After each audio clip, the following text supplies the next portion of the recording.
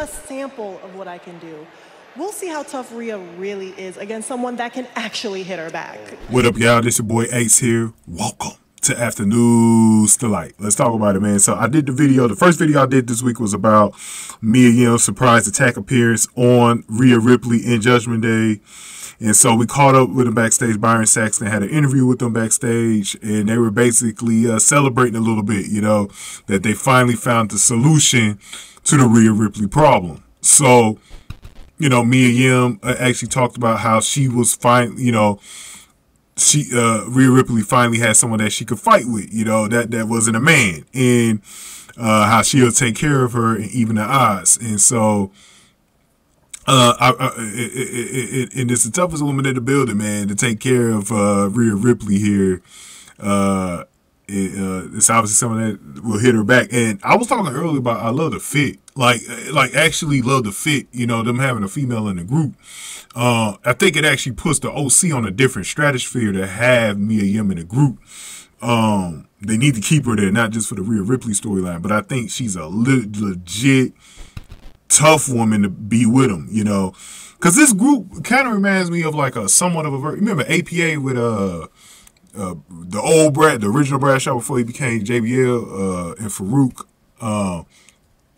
It'd be interesting, and if they had some kind of group like that, a faction like that, with Mia Yim in it. I think that'd be cool, because Mia Yim's like one of the perfect people that they could choose, because she's really tough. Shotzi was like the only other person that I could figure out on the roster that they could put with her. It was going to have to be somebody on the NXT roster. So I started thinking of like, I think Zoe Stark could go with them. You know what I mean? But I don't know if they were ready to bring Zoe Stark up yet from NXT. But like, that was one of the people I was thinking of. But I love the fit. I'm going to love how this is going to go with Rhea Ripley. How's Rhea Ripley going to fit? I think Judgment Day is going to figure something out to get the odds back in their favor. I think they're going to figure something out, but I don't think it's going to be into War Games. Obviously, these two teams are probably going to be fighting at War Games, but the odds are even right now.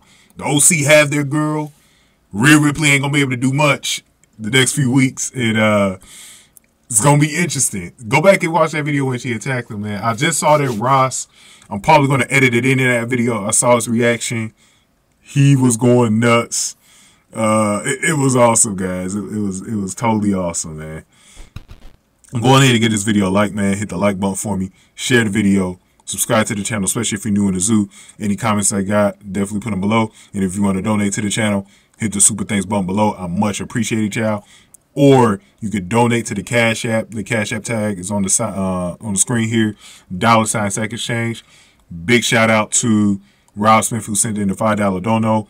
Also, an $80 dono from Secret Cure. Big one just a few days ago. So if y'all want to shout out in these videos like them, man, all you got to do is donate, man.